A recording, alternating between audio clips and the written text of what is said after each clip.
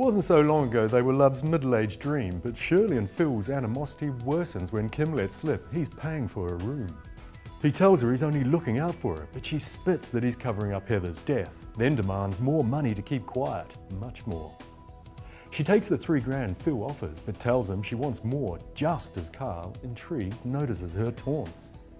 Denise is livid when she ends up alone during the catering for Beauty's launch, so she dumps Ian, though he manages to woo her back with a romantic meal. But Ian's happiness doesn't last when he gets home to find Cindy Jr. in the house. I think this minx is trouble. Abby's devastated to walk into a party Lauren has thrown for her to celebrate her grades.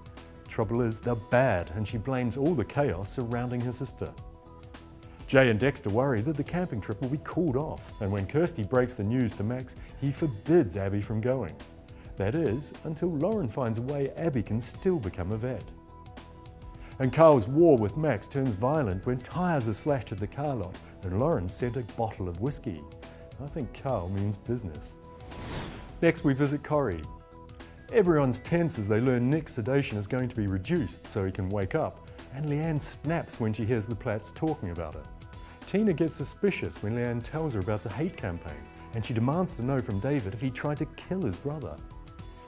David comes clean and reveals he was behind the vendetta and car crash, but he swears he didn't want to kill Nick and begs her to stay silent. Paul gets community service for attacking Lloyd, but later he turns rescuer and steps in when Lloyd is harangued by some racist goons.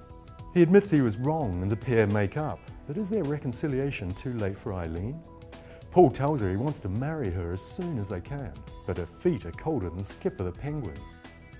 Ches is torn between Sinead and Katie, who's desperate to get back with him and uses Joseph to set up a date in the park. Sinead's upset and tells him to choose, but will Joseph's well-being make up Ches's mind? Finally, we're in the Dales. Declan's facing complete ruin when police again visit Home Farm after a tip-off from a workman. They lock the farm down after it's discovered the body has been buried twice. Declan's forced to cancel the festival and the insurance company won't pay out for the cancelled event. But worse, Dec is arrested for perverting the course of justice, and after they learn Katie's disappeared, for murder. Chaz saves his bacon when she tells them Katie left freely, but his financial issues won't go away, especially when Jay refuses to help him out. Cameron and Debbie return from Jersey and head to the Woolpack to face the music, but he feels sick when he hears police have identified Alex's remains. And it gets worse. Nikhil gives Chaz a box of Jenny's possessions, which just happens to include the dictaphone with his confession on it.